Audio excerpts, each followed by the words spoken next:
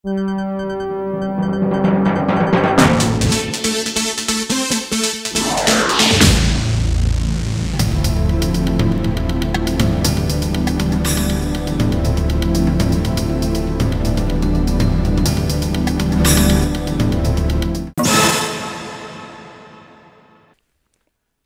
আলাইকুম রহমতুল্লাহ। সুপ্রিয় দর্শক, শুরু হচ্ছে জিজ্ঞাসা, আর সাথে আছে আমি পাশা খন্দকার। অনেক অনেক শুভেচ্ছা। দর্শক, আজকে আমাদের অতিথি বাংলাদেশ থেকে আগত। আমরা তার সাথে কথা বলবো বাংলাদেশের ব্যবসা, আমরা কথা বলবো বাংলাদেশের হিউম্যান রাইট, ফরেন ইনভেস্টমেন্ট, এবং বিশেষ করে আমরা কথা বলবো ক্রিকেট নিয়ে। আর আমাদের সাথে আছেন বিশিষ্ট ব্যবসায়ী, ইরান বাংলাদেশ চেম্বার অফ কমার্সের প্রেসিডেন্ট, ফেডারেশনের ডাইরেক্টর জনাব ডক্টর কাজী ইরতাজা হাসান। কেমন আছেন? ফাইন, আলহামদুলিল্লাহ।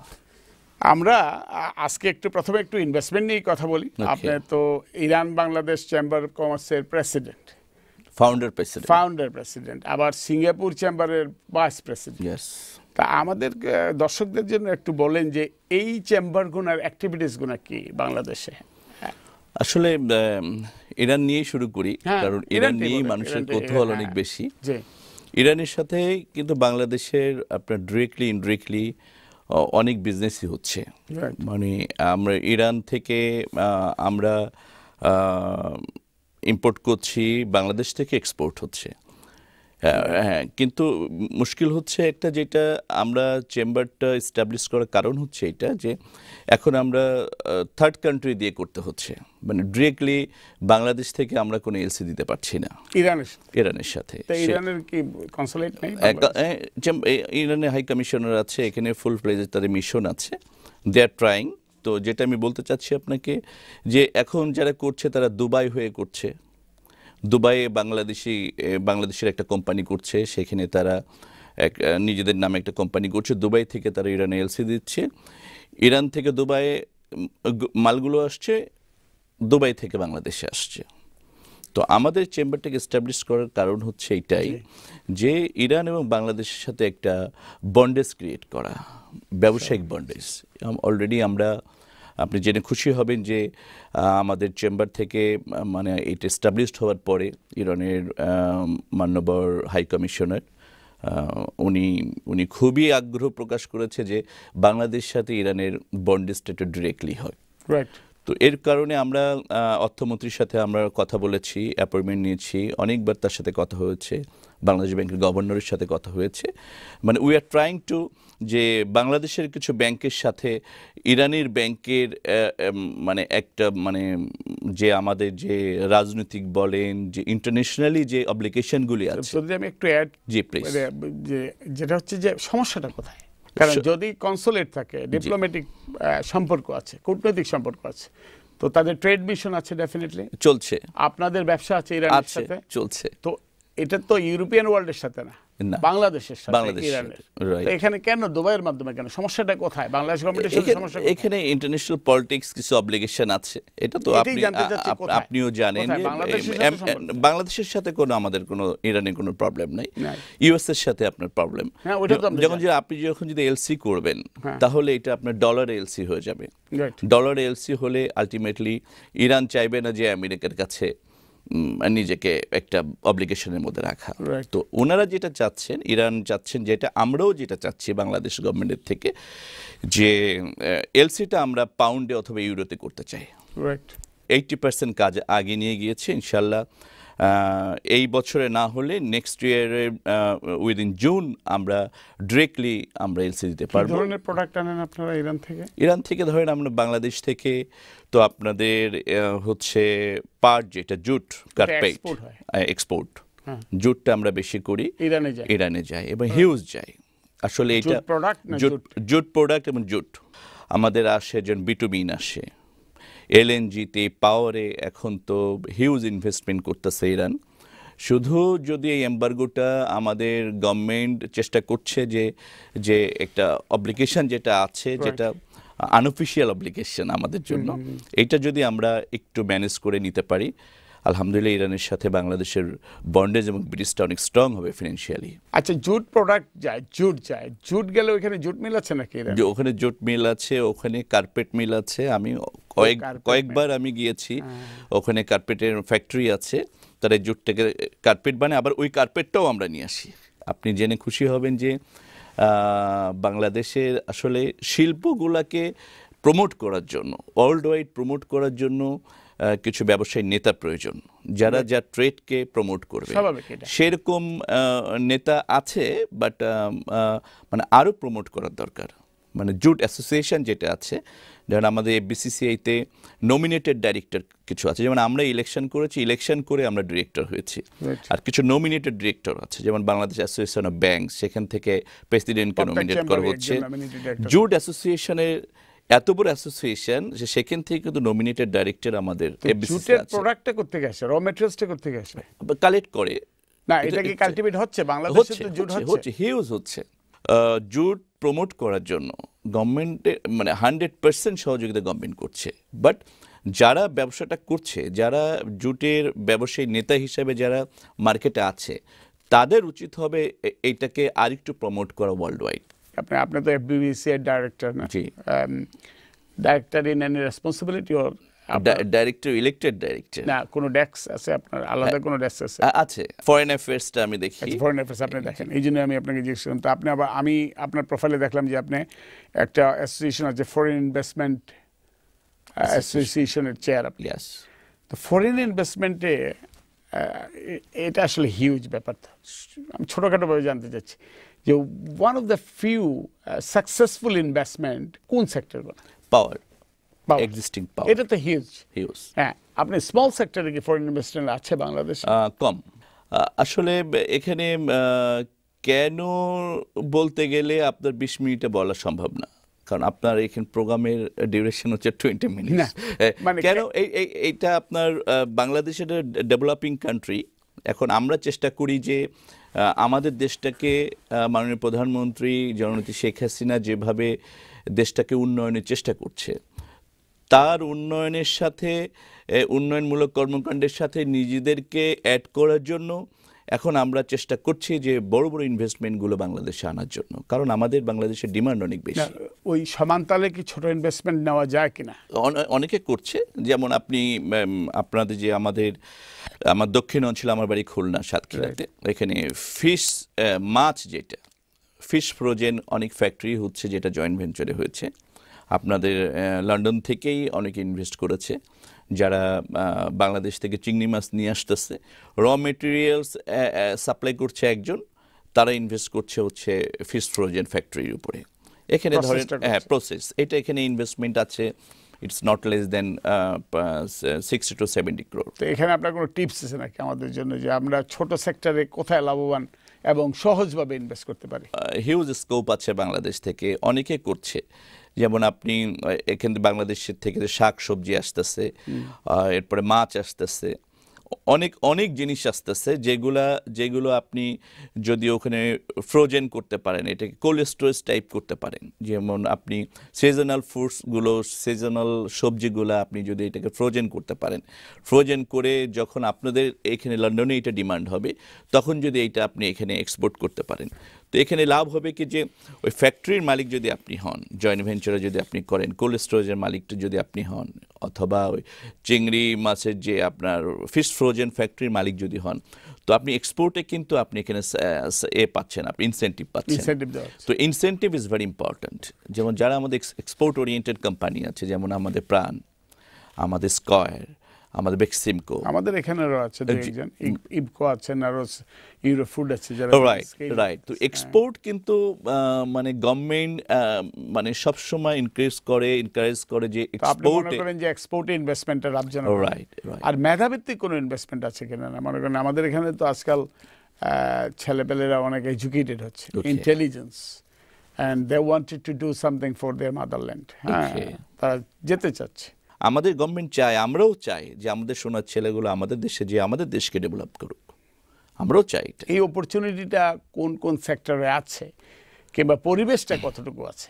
পরিবেশ তো 100% আছে। এখন পরিবেশ তো আসলে যতটুকু পরিবেশের মানে আপনারা দূর থেকে যতটুকু বুঝছেন যে পলিটিক্যালি ক্রাইসিস অ্যান্ড অন্যান্য বিষয় আছে, টোটাল সার্কামস্টেন্সটা কিন্তু আপনি সশরীরে যখন যাবেন, বাংলাদেশের প্রেক্ষাপট কিন্তু অন্যান্য সময়ের থেকেও এখন অনেক ভালো, সব সেক্টরে কাজ করার সুযোগ আছে।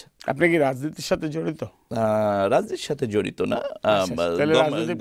গভর্নমেন্টের উন্নয়নমূলক কর্মকাণ্ডের সাথে জড়িত। তাহলে আর ওই প্রশ্নে যাব না আমরা।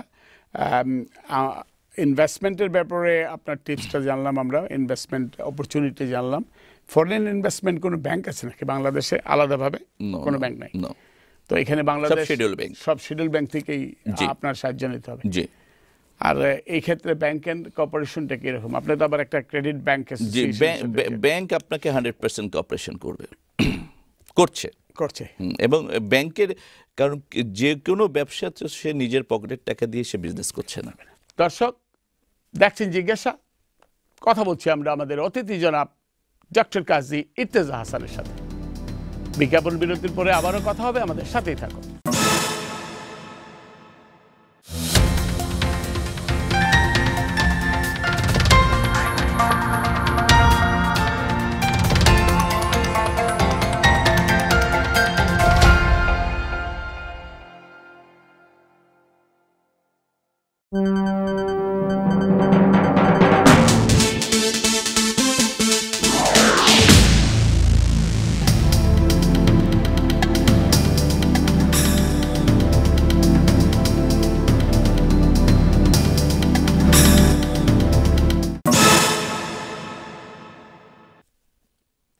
বিরতি থেকে ফিরে এসে শুভেচ্ছা, দেখছে জিজ্ঞাসা, কথা বলছি আমরা আমাদের অতিথি ব্যবসা নিয়ে ডক্টর কাজী ইরতাজা হাসানের সাথে। তো জনাব হাসান, আমরা কথা বলছিলাম ফরেন ইনভেস্টমেন্ট নিয়ে। আপনি তো ক্রিকেট অর্গানাইজার, বাংলাদেশ ক্রিকেট পাগল দেশ, এবং আমরা জানি Bangladesh is doing absolutely সুপারব in the cricket. আপনি তো রংপুর রাইডার্সের সাবেক প্রেসিডেন্ট। জি, ফ্রান্সাইজের চেয়ারম্যান। আচ্ছা, বিপিএলটা তো আইপিএল এর মতো ইন্ডিয়ান ক্রিকেট লিগের নাকি? আইপিএল আর বিপিএল আসলে ক্যাটাগরি আছে। যেমন আইপিএল হচ্ছে টি20 ভার্সনে, আইপিএল হচ্ছে এখন ওয়ার্ল্ড ওয়াইড র্যাঙ্কিং এ 1 নাম্বার 1, সেকেন্ড পজিশনে কিন্তু বিপিএল আছে। রাইট। টি20তে। এবং ক্রিকেটে আমরা অনেক ভালো করছি। বিপিএল কি ক্রিকেটে হিউজ কোন কন্ট্রিবিউশন করতে পারছে? অফকোর্স করছে তো। ধরেন আমরা প্লেয়ার হান্টিং করছি, ধরেন আপনারা তো সব বাইরের প্লেয়ার দিয়ে খেলেন। নো, আপনার তো আপনার টিমে এবারে কয়জন বাইরের প্লেয়ার আছে? এবার তো আছে আমাদের 9 জনের মতো। 9 জনই আপনার বাইরে? নো, আপনি খেলাইতে পারবেন 5 জন। আচ্ছা, 5 জনে খেললেন আপনি? আপনি তো পুরো 5 জন নিয়ে খেলছেন। হ্যাঁ, আর বাকি 6 জন তো আপনি লোকাল প্লেয়ার পাচ্ছেন। যেটা সুবিধা হয় যে লাস্ট রংপুর রাইডার্সে আমরা নিয়েছিলাম রুবেল হোসেনকে।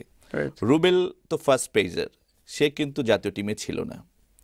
বিপিএল এ আমরা সুযোগ দেওয়ার কারণে, সে খেলার কারণে তার পারফরম্যান্সটা সে দেখাইতে পারছে, নেক্সট কিন্তু জাতীয় টিমে। এখানে তো বিপিএল সম্বন্ধে ক্রিটিসিজম যে সব জায়গায় থাকে। বিপিএল সম্বন্ধে যে ক্রিটিসিজমটা প্রথম হলো যে এখানে বিদেশি প্লেয়ার নির্ভরশীল, আর দ্বিতীয়ত যেটা, সেটা আমি জানি না এখনো আছে কিনা না, যে প্লেয়ার তাদের পারিশ্রমিক ঠিক মতন, বাংলাদেশি প্লেয়াররা ঠিক মতন পারিশ্রমিক পায় না। এটা একদম রং। এটা বাংলাদেশের ভাবমূর্তি নষ্ট করার জন্য সব সময় কিছু মানে অভিযোগকারী থাকবে, এটা মাথায় নিয়ে আপনাকে চলতে হবে। যেমন লাস্ট ইয়ার আমরা খেলেছি, এদের সিকিউরিটিটা স্মুথলি আমরা খেলেছি, এবং এদের সিকিউরিটি বিসিবি। আপনি তো ব্যাংক গ্যারান্টি দিয়ে দিতে হবে, টোটাল অ্যামাউন্টের ব্যাংক গ্যারান্টি আপনাকে বিসিবির কাছে জমা দিয়েই তারপর আপনি মাঠে যেতে পারবেন। ফরেন প্লেয়ার, লোকাল প্লেয়ার, আপনার পুরো ইনভেস্টমেন্টের ব্যাংক গ্যারান্টি আপনার থাকতে হবে 100%। আপনি যদি কোনো কারণে ডিফল্টার হন তাহলে bank will pay the money. আচ্ছা, তাহলে তো এটা আসলে এটার কোনো ভিত্তি নেই। আপনি এবার জেনে খুশি হবেন যে এবার নতুন যারা আমাদের রংপুর রাইডার্স, আমাদের বসুন্ধরা গ্রুপের অনারেবল চেয়ারপারসন আহমদ আকবর সুবান, আমার বড় ভাই, আমার সদ্য ভাই, উনি ওনার তত্ত্বাবধানে এবার বসুন্ধরা গ্রুপ রংপুর রাইডার্সটাকে ওনারা টেক ওভার করেছেন, এবং ওনাদের শুধু রংপুর রাইডার্স না, শেখ রাসেল, শেখ জামাল, এই দুইটা টিমেরও মালিক তারা। যে আমরা we are like a family members. তো এইবার আমরা যেভাবে টিম খেলছে, এবার 7টা টিম। এই 7টা টিম মানে লিমিটেড? হ্যাঁ, এটা তো আপনার ডিভিশন ওয়াইজ হয়। হ্যাঁ, এবার সিলেট নিয়েছে একটা, সিলেট সিক্সার্স। এটা মাননীয় অর্থমন্ত্রী আছে, আপনার রাজশাহীতে আপনার শাহরিয়ার ভাই আছে, state minister of foreign affairs, Dhaka তো সালমান এফ রহমান, পুরো রংপুর বিভাগ থেকে আমরা একটা প্লেয়ার নিব। আচ্ছা আচ্ছা, আপনি যে বলছি যে এখানে শুধু ওই চ্যাম্পিয়নশিপটা নেওয়ার জন্য আমরা কিন্তু বিপিএল খেলছি না। এখানে ধরেন একটা সিজনে প্রায় খরচ হয় 17-18 কোটি টাকা, 20 কোটি টাকা। তো এখানে যারা আমরা আসছি তারা কিন্তু মানে অন সেন্স অফ বিজনেস টার্মসে আমরা আসছি না, এটা কন্ট্রিবিউশন করছি আমরা দেশকে। এবং আমরা অ্যাওয়ারনেস প্রোগ্রাম করছি, মাদক বিরোধী প্রোগ্রাম করছি, আমরা প্লেয়ার হান্টিং করছি। আমাদের কাজ হচ্ছে জাতীয় টিমকে উপযুক্ত প্লেয়ার দিয়ে জাতীয় টিমটাকে পাইপলাইনটাকে, রাইট। মানে আপনি তো ধরেন সাকিব আল হাসান, ও খেলছে 12 বছর, ও তো আর খেলতে পারবে না। তো আরেকটা সাকিব আল হাসান আপনি কিভাবে দিবেন? বিসিবি তো এইভাবে প্লেয়ার হান্টিং এর কোনো সুযোগ নেই। মানে বিপিএল হচ্ছে, লিগ হচ্ছে, এখান থেকে আপনি প্লেয়ার, বিপিএল হচ্ছে এটার মধ্যে one of the top cause of যে লোকাল প্লেয়াররা ফরেন প্লেয়ারদের সাথে খেলে তাদের স্ট্যান্ডার্ডটা তারা বুঝতে পারছে। তো ইন্টারন্যাশনালি গ্লোবালি তারা কতটুকু ম্যাচ করতে পারবে। হিউম্যান রাইট, আপনার তো হিউম্যান রাইট অ্যাসোসিয়েশনতে জড়িত আছে, Bangladesh human rights development commission, amnesty international থেকে, হিউম্যান রাইট ওয়াচ থেকে ধরে বিশ্বের যত হিউম্যান রাইট গ্রুপ আছে, কোনোভাবেই তারা বিশ্বাস করতে চায় না কিংবা কোনোভাবেই তারা বলতে চায় না যে বাংলাদেশে হিউম্যান রাইট এবিউজ হচ্ছে না। আপনি কি মনে করেন? যেখানে ভায়োলেশন হচ্ছে সেখানে গঠনমূলক সমালোচনার ক্ষেত্রে এখানে সরকারকে সরকারের না, এটা আমাদের দেখার কোনো সুযোগ নেই। এবং এই গভর্নমেন্টের সময় আমি আপনাকে বলবো, আপনারা দেশের বাইরে যেটাই আপনারা মনে করেন না কেন, আপনার অনুভূতি যেটাই হোক না কেন, এখানে বাংলাদেশের মিডিয়া কিন্তু উন্মুক্ত, স্বাধীন, তারা স্বাধীনভাবে তাদের মত প্রকাশ করছে। বাংলাদেশের সরকারি লেভেলের আইন শৃঙ্খলা বাহিনীর দ্বারা যে হিউম্যান রাইট ভায়োলেশন হচ্ছে ওইটাতে আমরা থাকি, জি জি, র্যাব বলেন, পুলিশ বলেন, এগুলো দিয়ে আপনার অ্যাসোসিয়েশন এইসব ক্ষেত্রে কি ভূমিকা পালন করছে? কিছু অভিযোগ তো আমাদের কাছে আসেই, মানে বিচ্ছিন্ন ঘটনা যে দুই একটা হচ্ছে না সেটাও না, সেটাও আমরা বলবো না। বিচ্ছিন্ন দুই একটা ঘটনা ঘটছে, সেটাও প্রপার ইনকোয়ারি হচ্ছে, জুডিশিয়াল ইনকোয়ারি হচ্ছে, তাদেরকে আইনে আয়ত্তে নেওয়া হচ্ছে। যেমন আপনি দেখেন নারায়ণগঞ্জের কথা, তো সেটা বিচার হচ্ছে বিচার পরীক্ষা হচ্ছে। একটা নারায়ণগঞ্জে বিচার হলে আমি আপনার কাছে এজ এ জার্নালিস্ট জানতে চাই যে নারায়ণগঞ্জ কত গুণা আছে, কত গুণা আসতেছে, না আসলে আপনারা এই যে মিডিয়া হিসেবে কি দায়িত্ব পালন করছেন, মিডিয়া মানে হিউম্যান রাইট হিসেবে? আমাদের তো প্রায় তো আমরা পত্রিকা খুললে দেখি কাউকে গুম করা হচ্ছে, কাউকে নিয়ে যাওয়া হচ্ছে, কেউ লাশ পাওয়া যাচ্ছে, এগুলো কিন্তু বিচার হচ্ছে না। এটা কি আপনি, আপনাকে আমি প্রশ্ন করি, আপনার কেন মনে হচ্ছে যে এটা মানে ল এনফোর্সেস অথবা র্যাব, পুলিশ, ডিবি এগুলো করছে? এরকমও হতে পারে যে পার্সোনাল ক্লাসে একজনকে এভাবে নিয়ে যে, আমি মানলাম আপনার কথা, আমি মানলাম, কিন্তু পুলিশের অথবা হিউম্যান রাইট অর্গানাইজার হিসেবে what you are doing about this, যেই করুক এটা human right violation, right? This is the thing, যখন এটা পুলিশের উপরে এই কারণে ব্লেম আসতেছে যেহেতু পুলিশ ইজ ডুইং দিস, যখন এটা র্যাব, পুলিশ ওনাদের উপরে আসবে তখন আলটিমেটলি এটা গভর্নমেন্টের উপরে চলে আসে। আর যখন এটা পার্সোনাল ক্লাসে হবে তখন তো এই গভর্নমেন্ট এটার জন্য লাইবিলিটিস না। গভর্নমেন্ট সেটা খুঁজে বের করে তাকে তার তদন্ত করে তাকে উদ্ধারের চেষ্টা করবে।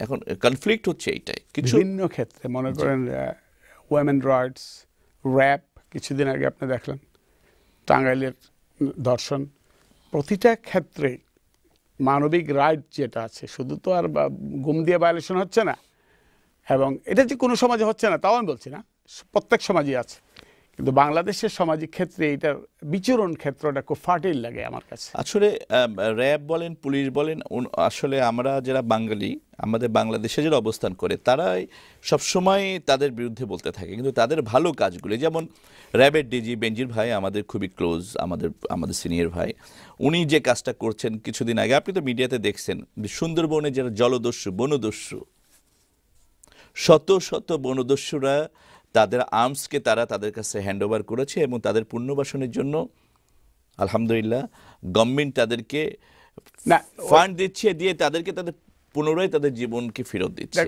ডক্টর হাসান, কথা তো র্যাবের যে ভালো কাজগুলো সেটা র্যাবের দায়িত্বতে, ভায়োলেশনটা দায়িত্বে পড়ে না, এই জন্য ক্রিটিসিজম সিএসআর কিন্তু টেকনিক্যালি ঠিক আছে, আমাদের সময় শেষ। না, সিএসআর কিন্তু এটা র্যাবের কাজ না, এটা পুলিশেরও কাজ না। সিএসআর করার জন্য ব্যাংক, বীমা প্রতিষ্ঠান আছে, গভর্নমেন্ট করে। কিন্তু আপনি যে প্রশ্নটা করলেন যে ভায়োলেশন যেটা হচ্ছে, সেটা বিচ্ছিন্নভাবে ভায়োলেশন হচ্ছে, বাট যে পরিমাণ আপনাদের কাছে ইনফরমেশন আছে, আমার মনে হয় এটা আরেকটু বিবেচনা করা উচিত। এই ধন্যবাদ আপনাকে, আমাদের সময় শেষ। জি, থ্যাংক ইউ। বলুন আপনার ভবিষ্যৎ পরিকল্পনা কি, একটু শুনে। ভবিষ্যৎ তো আল্লাহ জানেন, আল্লাহ জানে। পরিকল্পনা ডেস্টিনেশন তো মরেও বেঁচে থাকতে চায়। কিভাবে?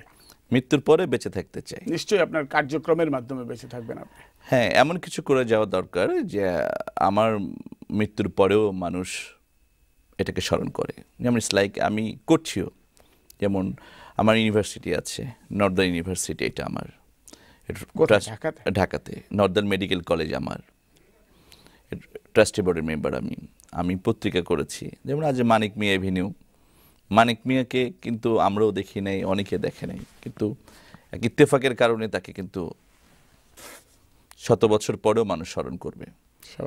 এরকম কিছু জনকল্যাণকর কাজে নিজেকে আত্মনিয়োগ করতে চাই, যেন আমি চলে যাওয়ার পরেও দেশবাসী আমাকে মনে রাখে, আর মনে রেখে যেন আমার জন্য দোয়া করে যে এরকম একটা মানুষ এসেছিলেন, উনি দেশের জন্য কিছু করে গিয়েছে। আমাদের দোয়া এবং শুভকামনা থাকলো।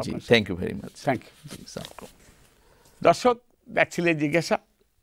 আমরা কথা বললাম ডক্টর হাসানের সাথে, ব্যবসা নিয়ে কথা বললাম, হিউম্যান রাইট নিয়ে কথা বললাম, সবচেয়ে বড় কথা বললাম ক্রিকেট নিয়ে। অত্যন্ত খুশির কথা শুনলাম, আশার কথা শুনলাম। ভবিষ্যতে আবারও দেখা হবে, কোনো অতিথি নিয়ে আপনাদের সামনে হাজির হব। ভালো থাকেন, সুস্থ থাকেন, আল্লাহ আমাদের সহায় হন। আল্লাহ হাফেজ।